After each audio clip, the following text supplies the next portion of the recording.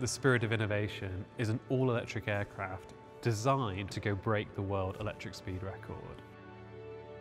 Awesome is an overused word, but if you put 550 horsepower in a little airplane like this, it's going to go like the clappers. And it does.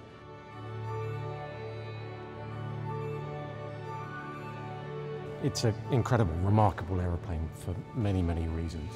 The electric powertrain that's in the aeroplane is utterly cutting edge.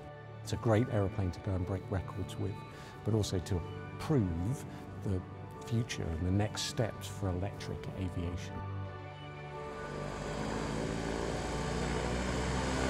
It's been a really long road to get to this point. It's been 3 years, it's been countless hours designing, building and testing this fantastic aircraft.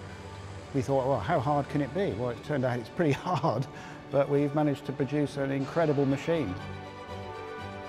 I think the key thing about breaking the record is about demonstrating how fast this technology is going, and therefore how soon it's going to be in all our lives.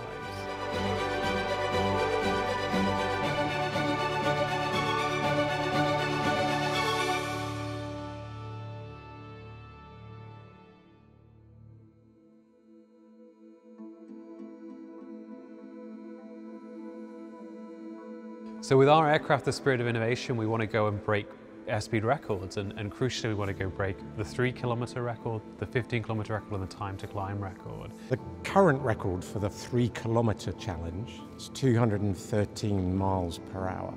We're hoping to go considerably faster than that. Over 300 miles per hour would be remarkable. We want to almost add 50% to the existing record. That's never happened before in the history of aviation record breaking. This is really a tremendous challenge that we're taking on for ourselves. Electric aviation is really disruptive. It requires new technology, it requires new ways of working, it requires a lot of new thinking. How do we design a powertrain that gives us enough power to propel the aircraft so we have more than 500 horsepower on board? How do we design a battery that can hold enough energy? So the energy on board our aircraft when we undertake the record run could power about 250 homes. One of the great things I think we've done in this project is the way we've tackled these challenges. We've brought together really two very different organisations in Rolls-Royce and Electriflight. So Rolls-Royce, a company with a long history in aerospace, some great people, some great technology. In Electriflight, a young startup but incredibly agile, able to tackle challenges in a different way, able to challenge us in as Rolls-Royce and how we approach programs. And really, I think this has been mutually beneficial. It's been a fantastic opportunity to work with such a traditional large-scale organisation that's got so much sort of legacy in aerospace. That bigger organisational perspective and that drive for safety has been really important, but at the same time Electriflight has brought some fantastic dynamic, fast-paced sort of engineering capability, and that's how we've managed to deliver the aircraft to such a great level in a relatively short amount of time. So there's two pilots, myself and Steve Jones. We come from different backgrounds. I was military, I was a test pilot in the Royal Air Force, whereas Steve's come for a civilian route as an airline pilot, flying instructor, incredible aerobatic pilot, and I think that combination has been immensely powerful. Phil's really a very experienced pilot. There's a little bit of competition between us, even though we're trying to set separate records, but we're trying to look after each other and see if the other guy's missed something that we can say, oh, you know, maybe do this differently or whatever. So Phil is looking after me and I'm looking after him. I've learnt an awful lot from him. I've bounced ideas off him. I did the first flights, but to then have him contribute, to hear his opinion, to look at things in a subtly different way, he's been an incredible contribution. We know that it's an unusual airframe. The reason that it's so fast is because it's a slightly awkward thing to fly. It's more like a jet engine to operate because the throttle lever is beautifully smooth, there's no vibration from the aeroplane, so it's a lovely thing to fly, albeit you've got to keep your wits about you. The motors and the propulsion mechanics and the propulsion management systems are fantastic. The motors are virtually silent when you sit in this aeroplane.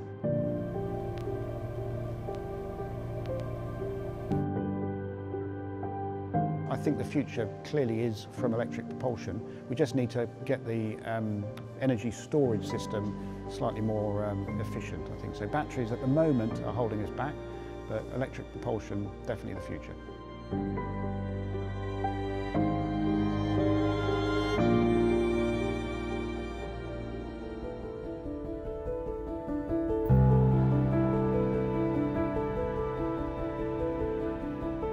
The Schneider Trophy was a race series in the 1920s and 30s where people competed to build the fastest seaplane. And Rolls-Royce was invited to come into this competition and develop an engine. And we did. We developed the Type R engine that ultimately went on to win the Schneider Trophy and secure it for the UK. But it was a really pivotal time for us because it brought together quite a small team of engineers to just focus on the challenge of how you build an engine that can go as fast as possible. And when we think about what we're doing now in the spirit of innovation, where we're trying to build an electric aircraft to go break airspeed records, to really go demonstrate what's possible, we just found so many similarities, not just only in the objectives, but in the way that we've tried to work as well. Pilot, last person in the aeroplane, but it's so, and I'll get emotional saying this, so wouldn't get there without the hundreds of people across Rolls-Royce, Electriflight, YASA, the ATI, the government. I've never seen a team come together and achieve what this team has done. Thanks very much, guys. Thank you. I don't think I've ever met as many clever people in one room as I've seen over the last few years. You know, we've got some really clever people, and they just seem to have boundless energy. It's been a tough project. It's a roller coaster of a project. You know, we have 10 steps forward and then you get 2 steps back and everybody's a little bit down, but you know, come Monday morning they're all re-enthused and away they go again, and they just keep plugging away. What we see behind us is a testament to the tenacity that they have to keep going, and it really is an amazing thing, and we're very grateful to them, and fingers crossed we can set some good records.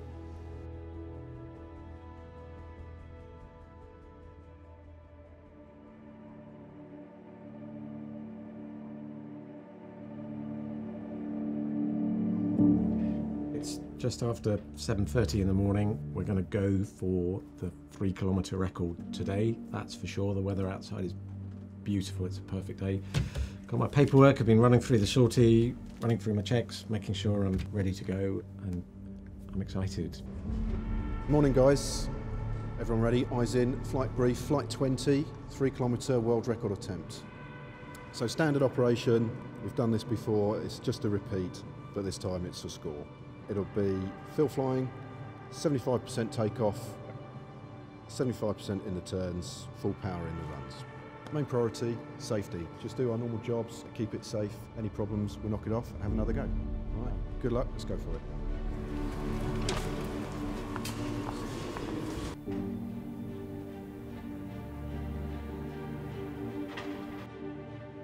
So on the day, my main responsibility is to fly the aeroplane, but there's preparation around that. I need to have learnt the route, the track, how we're going to turn off that track, how we're going to turn back into that track, what heights I'm going to be at, all the contingent factors in assessing that.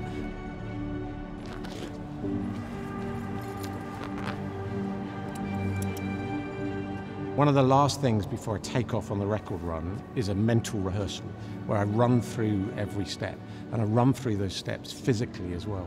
So I'll be at the end of the runway stood next to the aeroplane, and I physically walk through the route, and I physically walk through what my hands are doing. You'll see me move my hands around, you'll see me move the throttle, and you'll see me move the flap, move the gear, pull the stick back, turn.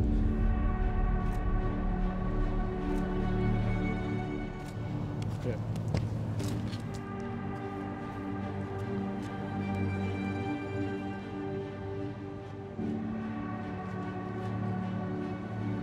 As we get to those last moments before I get airborne, I've run through all of my checks, so it's very procedural, because in this dynamic environment, I think that's vital.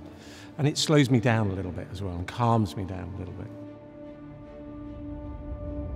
14.1, 97, 96, 97. No reds, no ambers, no attention getters.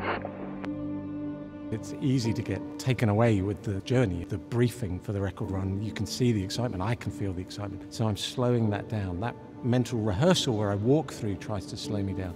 And I just try and quieten myself a little bit and breathe. And confirm the prop clear. Prop clear. Ready run. Ready run.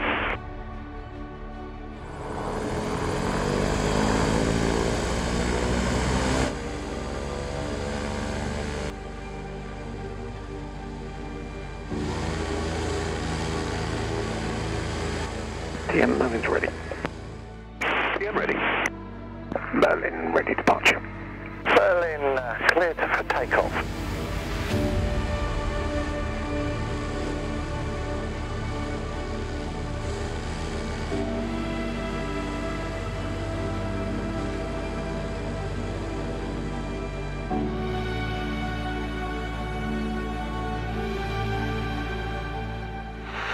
Start, stop one.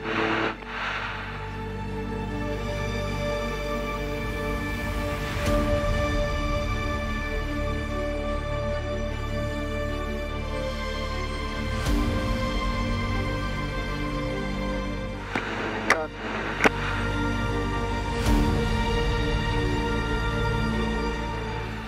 1,000 feet. Start, run 2.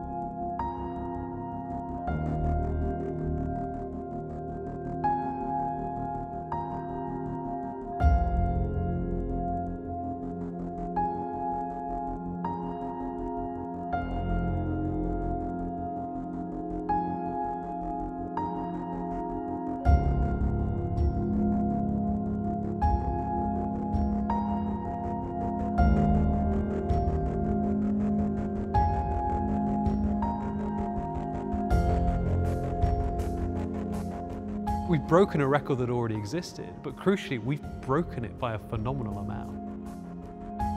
I can't think of a better way of demonstrating just how fast this technology is moving and how soon this is going to be in everybody's lives than the way that we travel. I think it's clearly demonstrating that we're getting into the third age of aviation.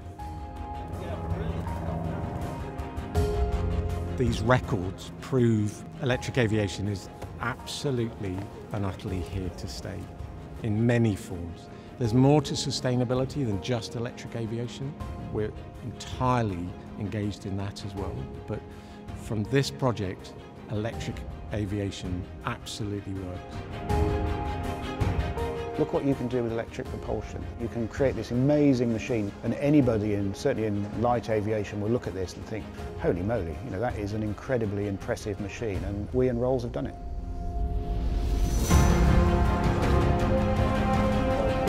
People often ask how I'll look back on this in 20 years. I don't entirely know. It depends what the effect of this is, but I think it's going to be huge. So I'll be proud of my contribution, proud of the team as well, and proud of what we've achieved to have actually done something. My kids have asked me what I do for sustainability because it's their world, and I've genuinely wanted to do something and be part of a company and a group that combine to do something about it, and passionately feel we have.